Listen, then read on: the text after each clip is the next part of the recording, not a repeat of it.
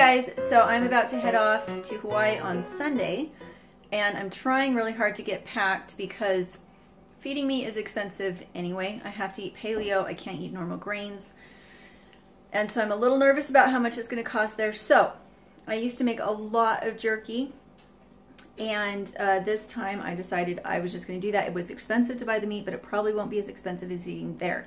So I wanted to show you what I made this week.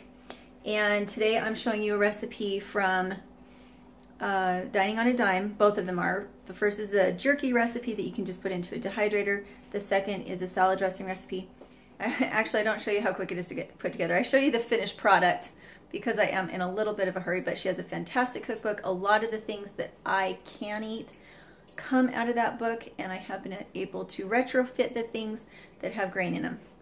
So one option is she does have a recipe for blue cheese dressing that is amazing. It has cottage cheese in it, which also helps with kind of the lumpiness. And everything in here is super easy, with the exception maybe the blue cheese is pretty much all you'd have to buy that wasn't generally in your pantry. So make sure to go check them out. I am trying to get more of a cooking video once a week. There's Dining on a Dime. I highly recommend the book. And the reason she does it is not because she's prepping, but because it's more frugal to cook from scratch. So the link is in the description below. This helps support our channel. And we hope you enjoy the recipes. We hope you'll send us pictures of what you've made and if you like it. And wish me luck in Hawaii. The girls will be with grannies and grandpas for a week again, but after that we should be here in Idaho for the rest of the summer, and I'm excited for that to happen. So we'll talk to you later. So what do you think of the jerky? Really good. And I love the pat.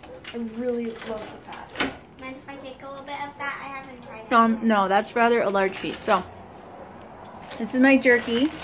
It's a beef jerky, and I got 3 roasts. I wanted to make sure I would have enough for a week. Let's show that. I wanted to make sure that I would have enough for a week, so it's 3 roasts worth. I eat a lot of meat, and I really struggle with preservatives, and it just went overnight. I don't know how much it would cost if I had that much jerky that I was trying to purchase. Again, there's no nitrates in this.